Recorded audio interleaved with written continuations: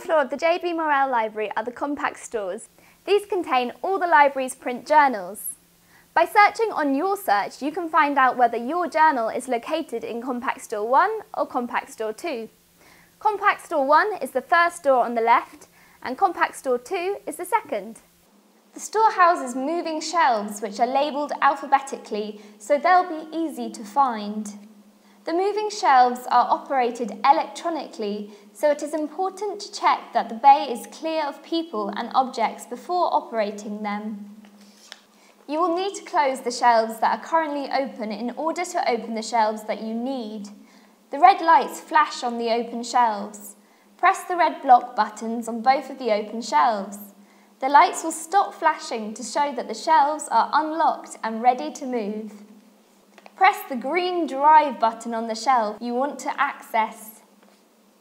In the interest of safety, you should also know how to stop the shelves from moving if you need to. In Compact Store 1, press any button on the keypad or the emergency stop button.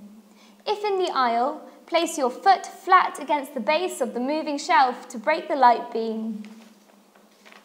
If you're in Compact Store 2, again you can press any button on the keypad or the emergency stop button, but if you're in the aisle, you'll need to press firmly against the shelves. Wait for the shelves to lock. The red lights will flash to say it is safe. You don't require permission to use our compact stores, but remember, if you do need any help, please ask a member of staff at the help desk. And remember, all our electronic journals are available online.